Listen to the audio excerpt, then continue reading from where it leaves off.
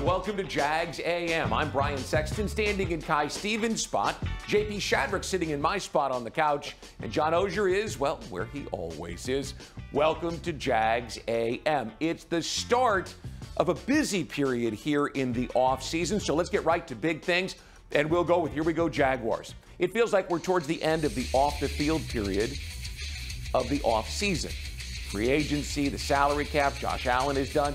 That leaves us with just the draft, which comes up a week from Thursday. So let me pitch it to you, JP Shadrick. First of all, welcome to the show. How's the offseason gone in your estimation? Yeah, so far so good, right? They checked some boxes in free agency. That was the number one priority.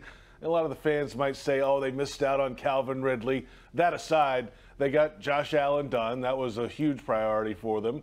So that deal is in the books and ready to roll, and they can move forward there. And now it's on to the draft and the offseason programs here as well. So, so far, so good in my estimation. John, it seems like most of the questions have already been answered. Yeah, I think they've done what they had to do. You know, they had to fix center. They had to do some things on the defensive line to get more stout. It feels like they've done that. How free agency actually works, we'll see it play out on the field. But they did, as JP said, they checked the boxes. I think they've got themselves in a situation where they can almost draft just for best available player. I think there's a hole at cornerback they need to fill, but I think they know what they want in the draft at that position. All right, back to the big board for big thing two, and that's the lights are on at the Miller Electric Center.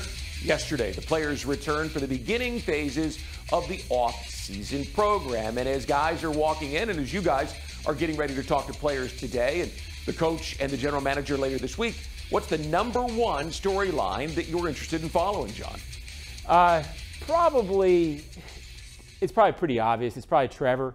To me, all the check boxes stuff, all of the, hey, we fixed defensive tackle, we did this, those are all minimal improvements. Trevor Lawrence improving his turnovers, improving his overall efficiency, taking that next step. All boats will rise if the big ship rises, JP. There's no doubt about that, and that's where it starts. But for me, I think it's the bigger picture. How high does this team rise with the tide? They were right there on the doorstep and then collapsed at the end of last season. Can they get past that mentally as a team? And they've proven the last 2 years they're at least a 9-win football team. Different results both years, obviously. So what is the next step? And as an organization, how do they take that?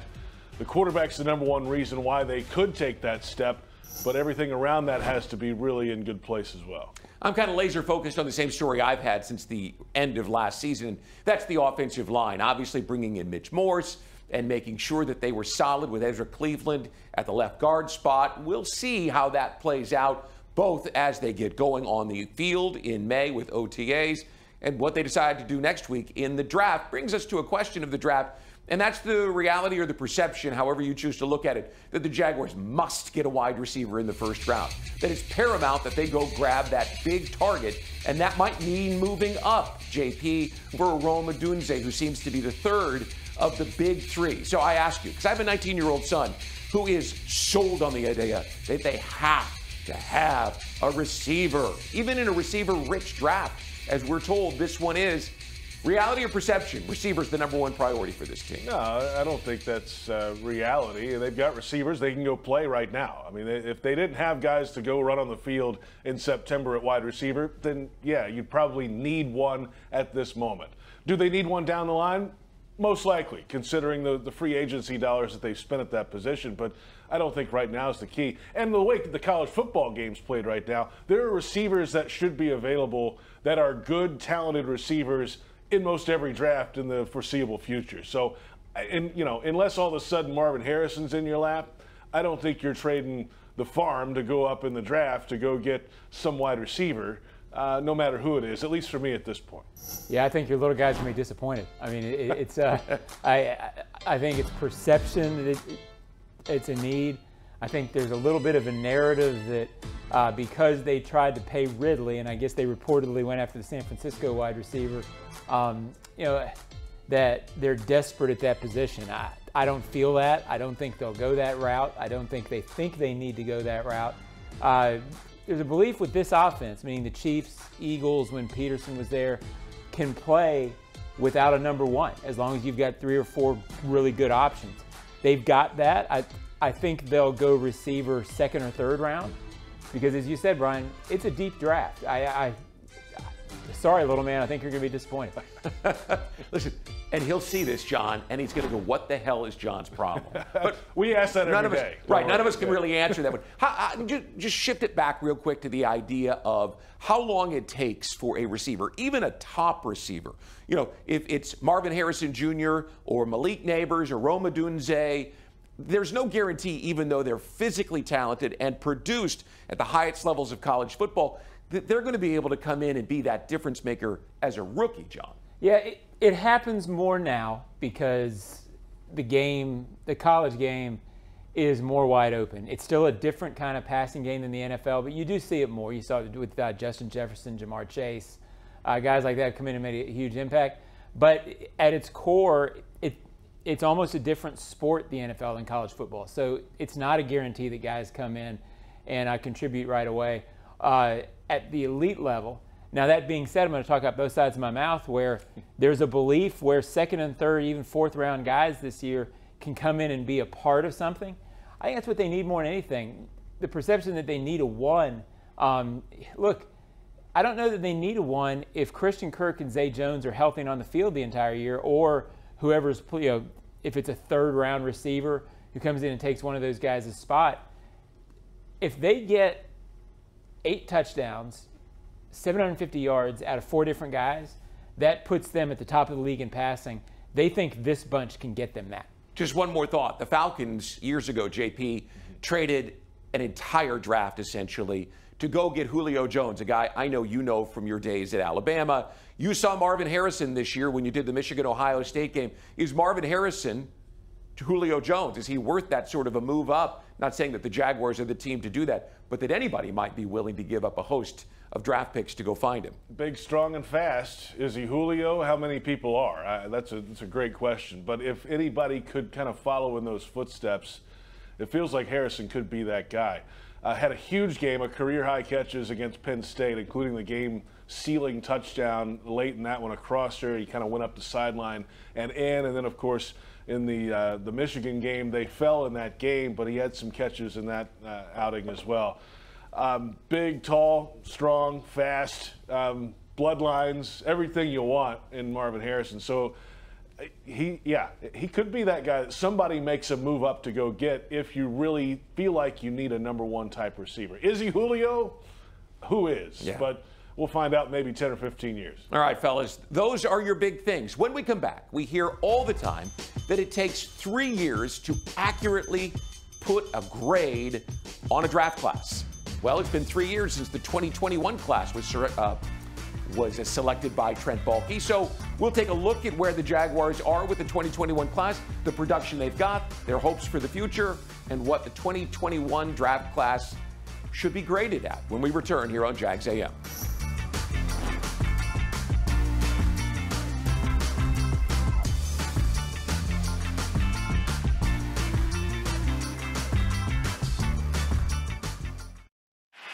And that's a Magellan first down. Move the freight, move the freight, move the freight. Would you like to control your own income? Work at Magellan Transport. Voted the coolest office space in Duval. Bring your talents and let your career flourish. Visit their website at MagellanLogistics.com and apply online. Trust service. Trust Magellan. With the first pick in the 2024 draft, the Jacksonville Jaguars select Duck Duck Rooter, the #1 plumbing, septic, and underground utility contractor in Florida. Congratulations, Duck Duck Rooter. So tell us, how does it feel to be picked #1? Duck Duck Rooter is a proud partner of the Jacksonville Jaguars. When you need help with any plumbing or septic issue, just give us a call and relax. We'll send one of our first-round draft picks to get the job done right. DuckDuckRooter.com. That's DuckDuckRooter.com. Jaguars fans are gearing up and saving big at Fanatics.com, the world's largest collection of officially licensed fan gear from all the leagues, teams, and Jaguars players you love.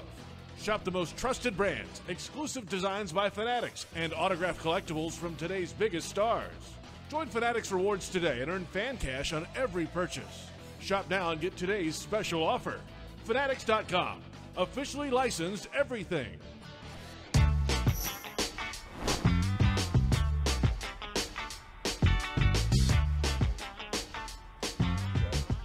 Move the freight, move the freight.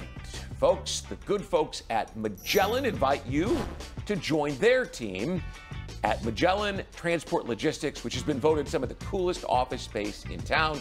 Visit Magellan.com and move the freight. All right, Ryan Sexton back with you, sitting in for Kai Stevens. JP Shadrick is kind enough to join us today. And we're early, by the way. This is early in the morning. Is it for you? Yeah, kind of. 10 o'clock? Depends on the day before, I suppose. All those late nights? Where were you last night at 9:15? It's great to be with you guys. It's nice to have you. Are you okay with that, John? What's that? Having JP? It's all right. Okay. So look, we talk all the time. When a draft class is selected, everyone wants to throw a grade on it. It's clickbait on the different websites, and people want to be able to make flash judgments. 3 years later, though, we can take an accurate look, I think, at the 2021 draft class, which is clearly one of the biggest in Jaguars history, with Trevor Lawrence at the very top of it. So let's put a grade on it, right? Let me throw these guys out to you. And you see right there that there are 6 players from that draft class who are either starters or contributors. And obviously, Trevor Lawrence has a 17-16 regular season record the last 2 years, has a playoff win and a playoff loss, 59 touchdowns, or 58 touchdowns, 39 interceptions. And we know that he had turnover issues last year. And will stay in the first round. Travis Etienne, back-to-back 1,000-yard seasons after missing his rookie year, 17 touchdowns and some really big plays. In fact, maybe the biggest play of his career is that 25-yard run on 4th down against the Chargers to set up the game-winning field goal. A's on both of those first picks? Yeah, I think certainly for Etienne, right? I mean, the way he's played and those big moments you talked about and the touchdowns, and he's starting to really, it feels like, come into his own as a running back. The Trevor Lawrence stuff, right? The first year, kind of a wash, thrown out because of the Urban stuff. And then I threw it out. The playoff run, he was great down the stretch of that, but he also had 4 turnovers in the playoff game and against the Chargers and ended up winning the game, coming back. Let's see. Let's see what happens this year. I think you'll find out more about the grade on Lawrence this year than you'll even know before, because if it's not happening this year, then there are some huge questions, which brings the other question of, do you make the deal now and get done with that? Has he shown you enough? I think it's a B+ for Trevor right now. I think he's still got some more to prove. Yeah, it's so hard to grade #1 overall quarterback, because if he's not Mahomes standing there with the trophy, people are like, well, he's a bust. Well, I mean, it's not either of those things. I think he's still trending right. I don't want to not put a grade on it, so I'll go. I think B+ is about right. He's certainly not an F. He's certainly not a D or a C. So he's getting there. And I think if it wasn't, you can't do this because he was #1 overall. But if there wasn't so much focus, I think people would automatically go, oh yeah, good pick. But it's Trevor. It's everything he was supposed to be. Has he lived up to being the second coming? Not yet, but he's not shown that he's not that yet. So I think B+ is fine. All right, well, let's move to the second round. And I think we learned last year how valuable Tyson Campbell was. You remember he had the hamstring injury against the Colts that just seemed to linger into December. But truthfully, I don't think he looked like himself the rest of the year. He has been a very productive player for this football team. I think he has 7 interceptions. Yeah, feels like that, and he's gotten better with the ball in the air. Remember early in his career, he had trouble down the field and looking back, losing the ball, and then losing the defender, and he's standing in the end zone with the football. So he's gotten better as the years have gone on. Let's see it in the system, right? This is supposed to be a press, up against the line and a lot of contact, bump and run type of system. Can Tyson do that? I think he has the ability to do that, and he's been a good player for this team. B+? You asked for a grade. Yeah. I'll give him a B. Okay. I think if you're going to be a frontline corner, there are some things that he has not shown to be that top tier #1 lockdown corner. Yeah, I'm going to say B with, it's so hard because we're coming off a season, like you said, it just feels like a lost season. He had the pick against Indianapolis. Beyond that, you can't really remember very much that he did. I've got to believe, based on what we saw from 2022, that the reason we didn't see much was the hamstring. Yeah. So almost a B with an asterisk. If he's what he was, well, you felt really good about him in 2022. But coming off a hammy, you want to see complete, 15 out of 17 games going 100%. So he's a hard guy to grade for me because I want to be able to rely on it. And it feels like B with an incomplete. All right, let's stay in the second round, John. Walker Little, 40 games played, 9 starts. He started at left tackle. He started at right tackle. He started at left guard. He's been a pretty versatile player. I don't think he's quite reached the level that we thought when he first came as a rookie, where he looked so athletic and so powerful. Obviously, he's one of the highest rated recruits coming out of high school when he came out, and was a top player at Stanford before getting hurt. What do you see from him? Because he's in the final year of his deal. Yeah, I feel like I'm waffling on this, but if he's a third rounder, I feel like it's a B. Second rounder, I feel like it's a C, because you've got to sort of live up to draft potential. He didn't grasp or didn't grab a hold of that left tackle spot last year or a starting position. So he's going as a swing tackle. That's valuable for the Jaguars, and they're a better team with Walker Little on it, and he's an asset. But in terms of draft grade, I'd say, B minus, C plus in there, because he was a second round pick, and you sort of think by year 4 that should be a start. To be fair, when Cam Robinson got hurt against the Cowboys at the end of the 2022 season, Walker Little stepped in and the momentum didn't stop. He played very well down the stretch and into the playoffs. So we have seen some really good football from him. There were arguments that he was better than Cam Robinson down the stretch. I mean, we had Jeff Lageman and some of those guys on here saying just that Walker Little's performance was better at that moment. Did it carry over? Did he win the job? Did he win the right tackle job? No, against Jawan Taylor. Did he? And it may have been injuries. There were some injuries for him last year, so maybe it's not fair to say, well, he wasn't this or that. But to your point, Cam Robinson was a second-round pick.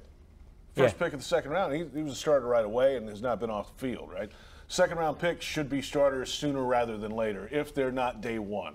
And for whatever the circumstances were around here, he has not been able to overcome that and become a day-to-day starter. Well, and look, my perception is that the Jaguars have a hole to fill at left tackle going into the 2025 season because Cam's deal ends this year and Walker's on the final year of his rookie year.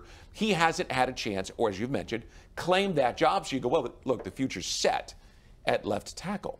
And I don't know that he can do that this year because he's not going to be the starter. John, you mentioned he's a swing. Yeah, I think Anton's going to move over there at that point. Yeah. So. By the way, I didn't give you a grade. C+. Okay. All right, well, let's go to the third round. Andre Cisco, he's the guy who has 7 interceptions. I got that wrong earlier. I think Tyson has 3. But 7 interceptions the last 2 years. He didn't play a lot as a rookie and has been an impact player for this team back there in the heart of the defense. Yeah, I'll go B. I mean, I think he's been really, really good at times. Again, a third-round pick, you like the production. Were he a first-round pick, you'd, so for a third-round pick, very, very good. And I think he's still got some steps to take. It's going to be interesting to see how he transitions to this defense. Sort of what the book on him was, big play guy who's going to make picks, nose for the ball. He's had that. The entire secondary, him included, had some breakdowns last year that you didn't like. He's gotten better at that over the years. Just the ball hawking and stuff that was promised has really come into fruition. So, what'd you go with? B+? B. Yeah, give me a B-, because I think he can be better than he's even shown. And that's not a knock against what he's done. He's done very well. But I think his ceiling is much higher than, and his expectations for himself, I think, are much higher than you might realize. So there's a lot left on the table for Andre Cisco, and I think he can go get it. All right, the final contributor from the 2021 Jaguars NFL draft class is tight end Luke Farrell. 12 starts in 3 years, but 8 of them last year. They threw to him a couple of times last year. He's not a big receiving tight end, but I had more than one coach tell me that they thought that he was a gifted blocking tight end, a guy that you could really, the equal of or greater than Chris Manhertz, who was pretty good around here for a few years. Can I go pass fail? Yeah. I say passes. I was going to say, because hey, fifth-round pick, I get it. $7 million tight ends, and what's the standard for a blocking tight end? Yeah, and he's been good. I think when you drafted him, there was that little joke where when you Googled him, the baseball player Luke Farrell came up, and he had to post that this is not me. So out of sort of obscurity, he has carved his way into a big role here, and I think he'll play in the league for 10, 12 years. Sure. So for a fifth-round pick, a big pass with probably, if I was forced to give a grade, a B+. You got to let out of the pick. Yeah, I mean, but your it's a curved scale because thank for the few they had in college, that's right? I was not a blocking tight end, but I felt like one sometimes. So that makes sense to me, right, John? You know, he has a certain role here. You've got other tight ends that are going down the field, catching balls, putting up stats. Obviously, he's not. Evan Ingram had 114 catches last year. I mean, come on, that's not what he's going to be. He may be in a situation here or there. He gets his hand on the football. I'm with you, John. It's a solid player. He's going to play in the league a long time. Yeah. So a fifth-round pick, if you're going to play 10 years, a lot of fifth-round picks are out of the league. So there's 6 starters, contributors from the draft class. Jay Tufele, the defensive tackle from SC, is in Cincinnati. Jordan Smith, the pass rusher, out of the game. Jalen Camp, the wide receiver, out of the game. So how about an overall grade on a draft class with 5 starters and a significant contributor in Luke Farrell? I'd say B. I mean, it may be hard to give an A because you don't have beyond what Trevor won Pro Bowl. You don't have like huge, face of the league guy yet, but it also is a class that clearly helped pull you out of the abyss and set the tone for 2 back-to-back winning seasons. So it's certainly not a bad class, and I think if Trevor's Trevor, it's an A. If everybody else is a bust. Yeah, it's a B for me, and it can improve to an A if some of these guys get to their next deal and stick around and prove that they can be cornerstone players for this organization. So B with room to grow. Yeah. If they win a Super Bowl while he's here and Trevor's in the Hall of Fame, it's the greatest draft in history. A plus. No, it all will be ultimately, this is great. In 10 years, it'll be graded on him. With that to be said, I'll go with a B+ because you did get 5 starters and a guy here, and we hadn't seen productive drafts like that in a long time. So lean that way. Also, I guess the optimism I have for who Trevor Lawrence is going to be in his 4th season pushes me in that direction. But that's it. After 3 years, we can take a look at it, and I think that's a fair way to grade it. We're not doing the 2020 class, are we? No. Okay, good. No. Okay, just making sure. No. All right, when we come back, we'll turn to this year's draft, the 2024 class. We'll look a little bit at the defensive line and some prospects and probabilities of what the Jaguars could be looking at. That's next on Jags AM.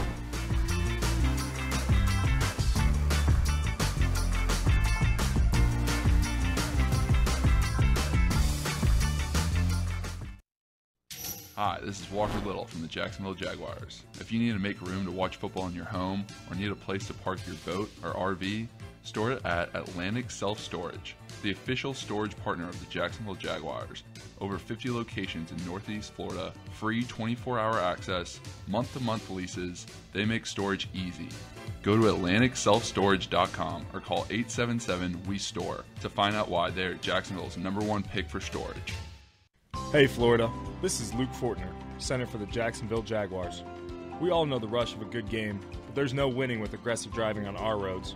It's all about strategy and control. Embrace the space with the driver in front of you, go the speed limit, and use that blinker. These are the moves that make us all champions of the road. Target Zero is our game plan for safer roads and is a testament to our teamwork and dedication. Join me and let's get everyone home safely every single day. Mr. Chubby's Wings is a whole lot more than just wings. Craving the ultimate game day experience? Look no further. Swing by Mr. Chubby's and indulge in the biggest and best wings in town, all while soaking up the lively atmosphere with fellow sports fans. With plenty of game day specials and locations on the West Side, Fleming Island, Ponte Vedra Beach, and new this season, Everbank Stadium, they're here for all your game day needs. Mr. Chubby's Wings is a proud partner of the Jacksonville Jaguars. Mr. Chubby's Wings, before the game, after the game, and during the game. Jaguars fans, gear up at Fanatics.com with all the latest Jaguar styles. Shop now and get today's special offer. Fanatics.com, officially licensed everything. And welcome back to Jags AM from the Hyundai Studios inside the Miller Electric Center in Jacksonville. Brian, John, JP joining us today. And we turn our attention to the 2024 NFL Draft. We've talked receiver, we've talked cornerback, we've talked offensive line ad nauseum. But on the heels of the Josh Allen signing late last week, I thought maybe we'd take a look at the defensive line. But before we get started looking at names, how probable do you think it is that the Jaguars could spend a first-round pick on someone in their front seven on defense? If the draft board in the first round forces it, I think it could happen. I don't know that they're going in with that at the top of their priority list.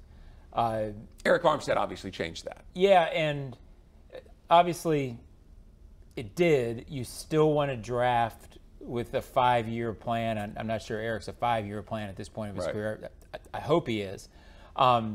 So if there's a guy there who you think is dominant, who is a big-time player, it's more palpable to draft that on the defensive line sometimes than the offensive line, meaning you rotate so much on the defensive line, you can get guys production on the field more, yeah. Even if he's not a, quote, starter. So you can lean that way. I'd be surprised if that's the pick. It's not there's a couple of tackles in the first round. It's not a great class for it. So the couple of guys may be off the board or not make sense. But philosophically, no problem with it because you're never going to go wrong if you draft a really, really good interior defensive lineman. You asked about the front seven. Yeah. So that includes linebackers. Sure. And edge rushers. They've drafted linebackers, so many linebackers around here the last 2 years. I don't think you go that high with a lineman. Maybe I'm wrong. But and you've got the edge rushers. They're set in place for a long time to come. I don't think it's there. If it's anything, it's an interior D lineman. But I think percentage chance is pretty low. I mean, considering all the other things that they could use more quickly than that. Well, and at 17, it seems to be the sweet spot. There will be a couple of cornerbacks around that area as well as offensive linemen. But just for argument's sake, let's take a look at the edge rushers. Because what if a guy like Jared Verse falls to you, right? You can never have enough pass rush. We always go back to the Giants and beating the undefeated Patriots in January of 2008. And Jared Verse is a guy, it's hard to kind of figure out where he falls in this equation, but hyper productive at Florida State the last couple of years. Yeah, I think he tested pretty well too, John. Yeah. If I remember right at the combine and really showed up there, which was a lot of people were looking for that workout and really flashed it pretty well, but good solid player, and we'll see what the future holds for Verse. Look, it's the same philosophy that I just discussed. If you draft him, if you think he's a disruptive force and is going to be a 5 or 6 year frontline big-time player, say 5 or 6 years, he's with the contract winds up, then there's nothing wrong with the pick because you're in nickel more than you are in anything else. You're in pass rush situations. You can find a place to move Trayvon Walker if you think that Josh Allen and a rookie can have impact.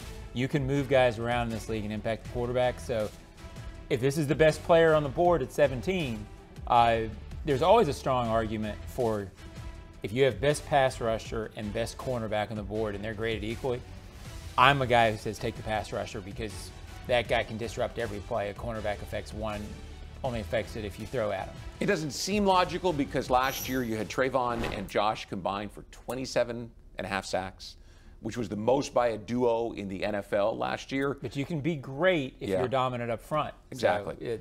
So let's turn our attention to those defensive tackles because there are a couple in particular. Byron Murphy, Johnny Newton from Illinois, and Chris Jenkins from Michigan, who's a guy I know you saw when you were doing some college football last year. It's probable that all three of these guys are sitting there at 17. You don't need it. So this might be a spot if this is the best player on the board that you're backing up, right? Kind of like the Jaguars did last year where they backed out of 24 and made themselves available all the way at 27 to grab the guy they really wanted. Yeah, so much of this is, it's hard for us to predict this because we don't, if Trent Baalke and the Brain Trust looks at Byron Murphy and said, this is Aaron Donald, then who cares? Yeah, it doesn't matter what you take. What you have on the roster. So not knowing their passions on certain players. And with Ryan Nielsen in his first year as the defensive coordinator, it's hard to project. So, again, it's such a cop-out, but if this guy's great, take him because he's going to disrupt the game. I don't think that's the route they go because I think cornerback is such a glaring need that it makes sense. But there's nothing wrong with him or Newton, JP. No. And what's Devon Hamilton's health status? Yeah. Right? I think that might have a little bit serious issues to deal with last year. Right? As he passed those, he was trying to get back later in the season last year, but that was so dramatic and such a big injury for him. So is he right? And I think that might tell you a whole lot about what they think about this position moving ahead. Overall. Plus, they have Armstead can move around a little bit. Yeah. Trayvon. So there's so many moving parts. It's always hard these days. I run into the same problem at safety sometimes too, in linebacker. We're used to talking about terms from the 1990s. Everybody's in so many sub packages now, and everybody moves around so much. It's okay to have guys who can move around on the front of your defensive line, and they have the versatility to do that. So sliding one more guy in there can make an impact might make sense. If they do nothing on the defensive line next week during the draft, are they still in a great spot for next year? Are they in a good spot next year? Or do you think they will have missed an opportunity?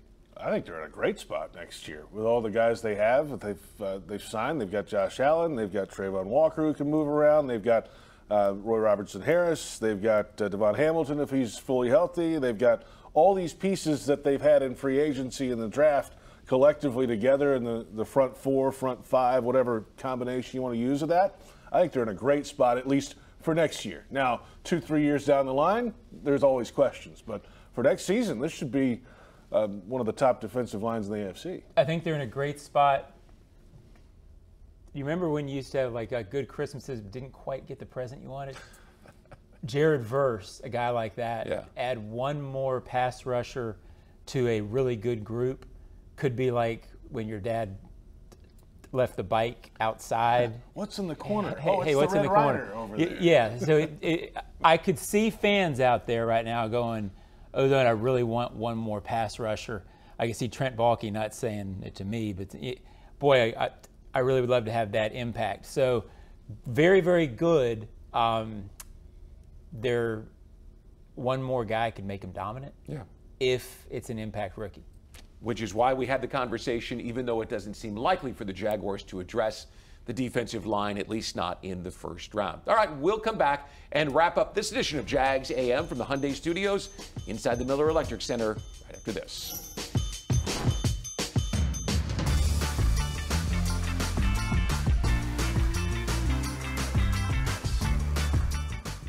Frank Frangie here. When you want barbecue in Jacksonville, you want Bono's Pit Barbecue. You can find Bono's locations all around town and on game day at Everbank Stadium because Bono's is the official barbecue of the Jacksonville Jaguars. Over 70 years of authentic Southern Pit Barbecue.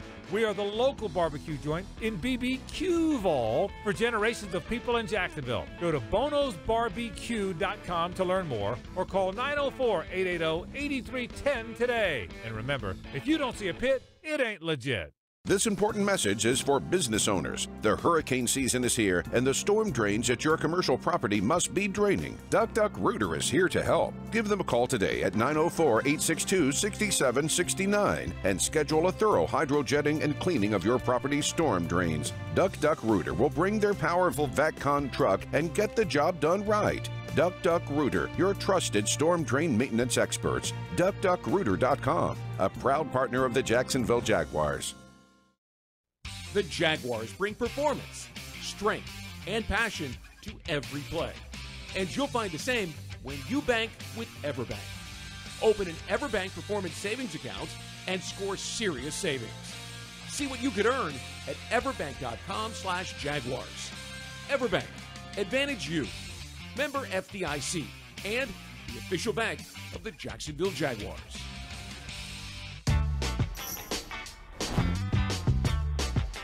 All right, back to wrap it up here on a Tuesday, Jags AM from the Hyundai Studios.